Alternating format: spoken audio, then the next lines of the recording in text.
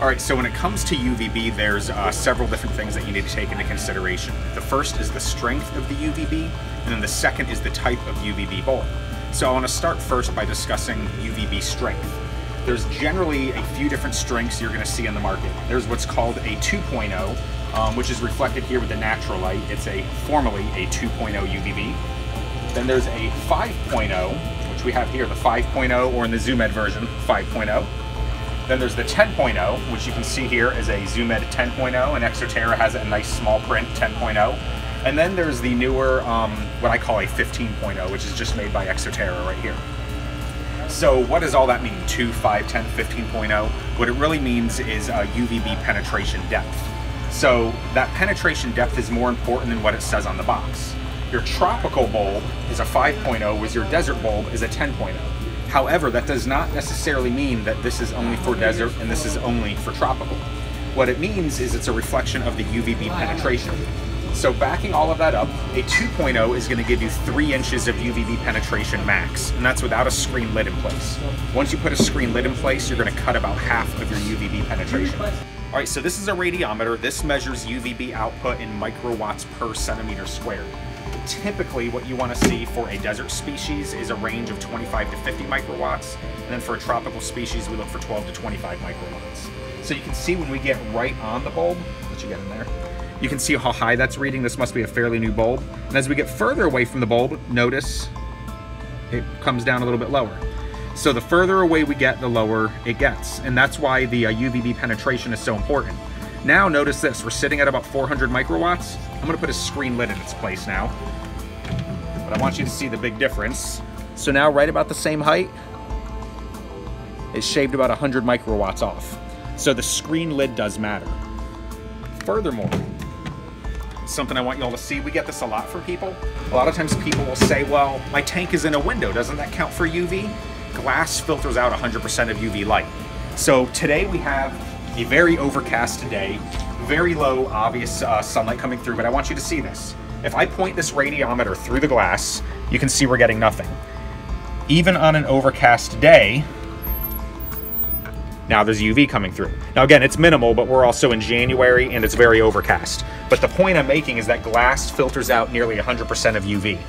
So putting your tank in front of a window will not give you the UV output that you need. In fact, you'll be twice as bad because you have the glass from your tank that's filtering the UV and the glass from the window. So this guy right here is virtually useless from a UVB output. It's primarily used for plant growth or as an antimicrobial. In other words, it'll help keep down molds and bacteria in the tank. Your 5.0 bulb is typically going to give you 12 inches maximum UVB penetration. And again, that's without a screen lid. Your 10.0 is going to give you 16 to 18 inches max penetration. And then your 15.0 or your UVB 200, this will give you about 20 to 22 inches max penetration. Now the reason all of that is important, let's just say that we have a tropical animal that's 16 inches away from the bulb, you're going to use the 10.0 or the desert UVB.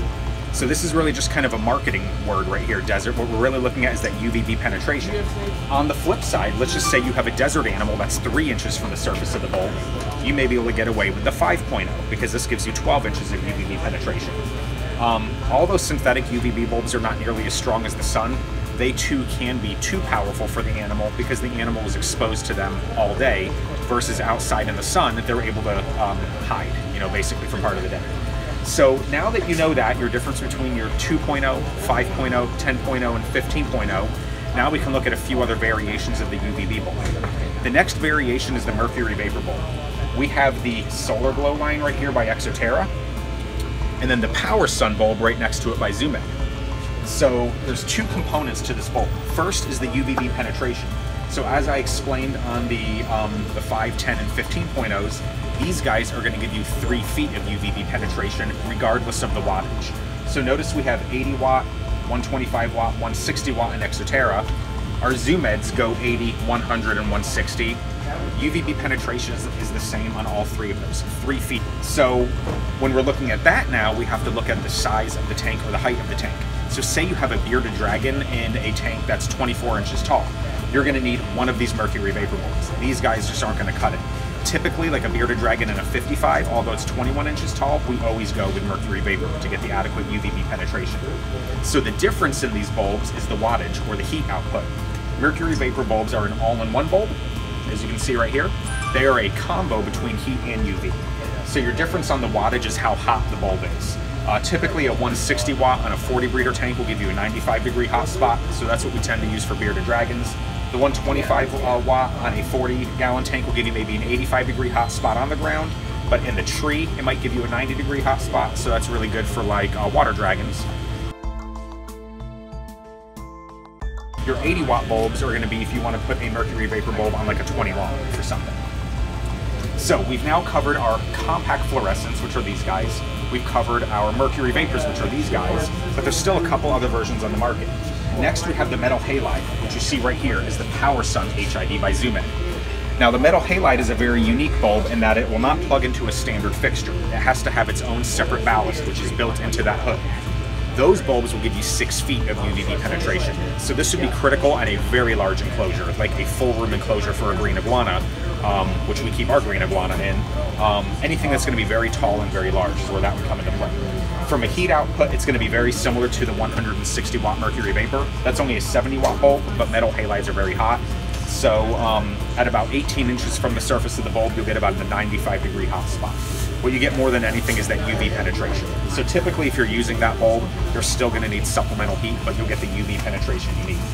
Next, we have our T5 linear fluorescents and our T8 linear fluorescents. So over here, T8 is kind of the thicker style bulb. I'll show you what that looks like.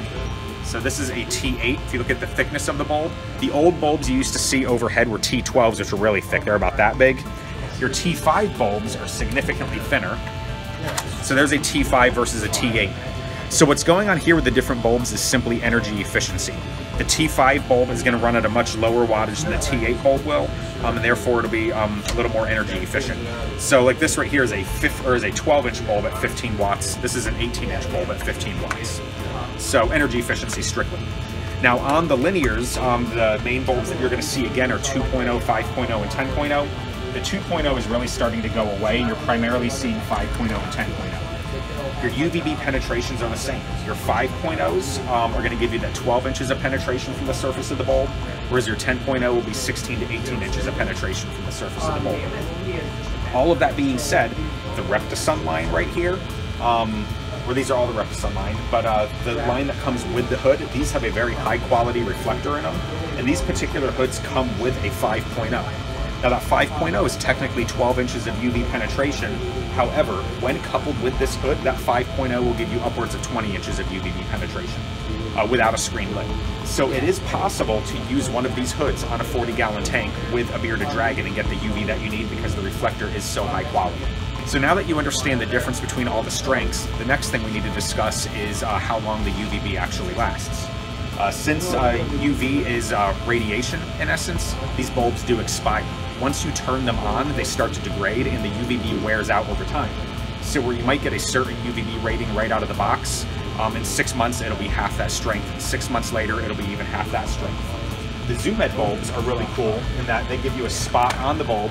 Actually, I'll write this one right here. They give you a spot on the bulb to write the date of first use. So I want to show you what this looks like. So first use date, replace yearly. Now here's the thing with that.